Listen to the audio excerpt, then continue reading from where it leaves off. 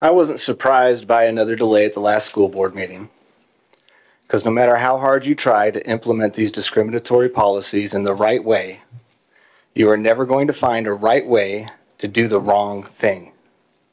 And Governor Youngkin's policies are wrong. This is Cody Connor, a dad living in Virginia Beach who's doing everything in his power to fight for the rights of one of the right wing's favorite targets, the LGBTQ+ community. One of the ways you could tell is because you have speakers from groups like Moms for Liberty here to support them. We've covered the Moms for Liberty group multiple times now, but just in case you aren't familiar with what they do. Ziegler is a co-founder of Moms for Liberty, the very group who slings groomer accusations at gay people and is obsessed with banning books about MLK and thinks a kid's book about hugging seahorses is too risque. The group's mission is clear: to take over school boards and steer local politics to the far right. Bridget is essentially an anti-gay crusader who has now admitted to having sex at least once with another woman. In fact, here she is in 2022, standing behind Ron DeSantis when he signed the Don't Say Gay bill into law.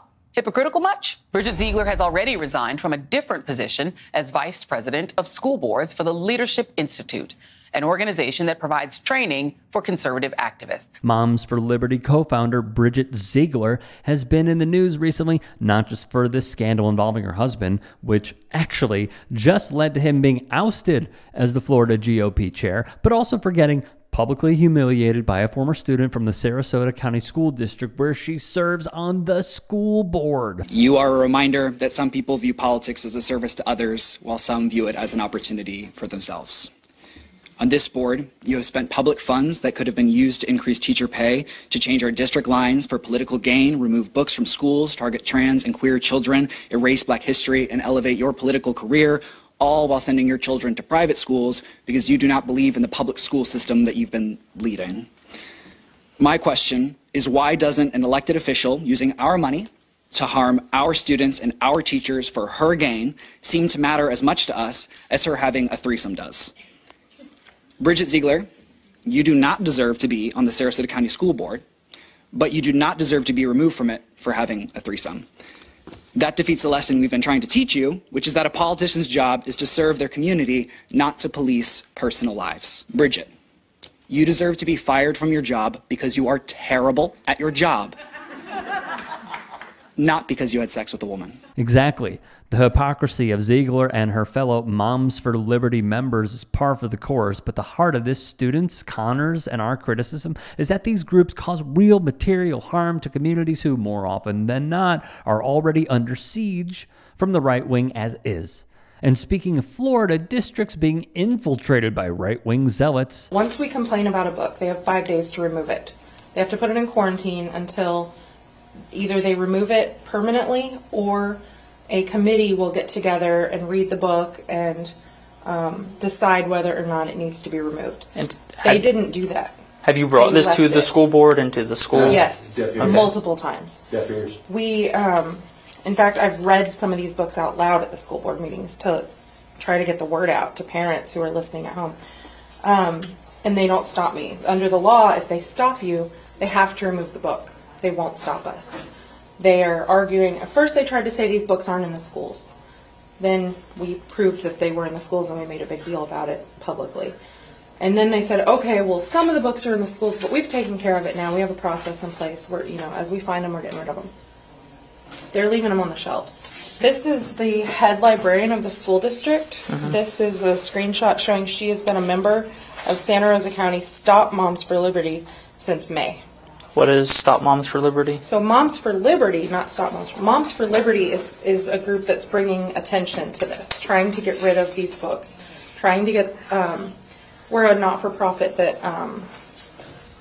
brings parents' rights, you know, fights for parents' rights, gets parents' voices heard to the school board.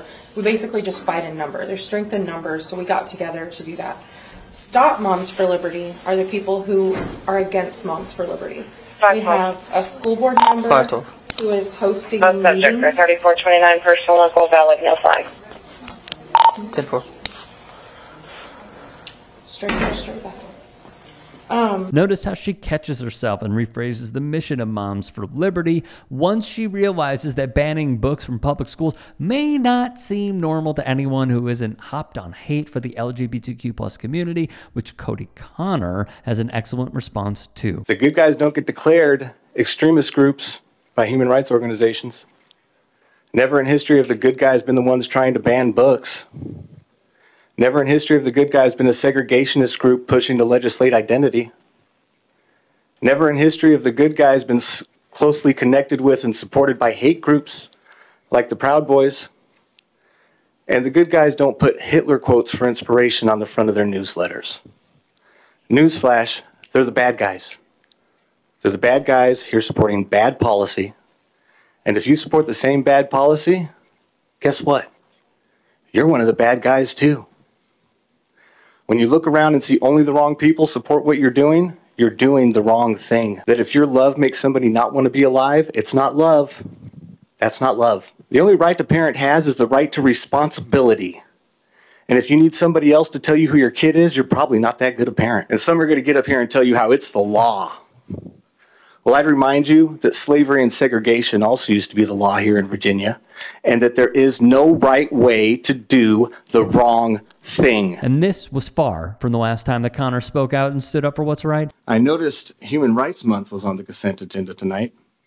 Are you just searching for ways to showcase your hypocrisy, or are you going to change your policies and give your LGBTQ students back their human rights? Attacks on the LGBTQ community, attempts to ban books. Meeting after meeting, I've listened to speakers exhort you to teach Christianity in our schools. You know that 27% of the American population doesn't affiliate with any religion? Not to mention the many, many other religions that are in our society. But if you want to teach your child your religion, take them to church. Homeschool them, put them in private school. But you do not get to force your religion on everyone. And that's who public school is for. Everyone.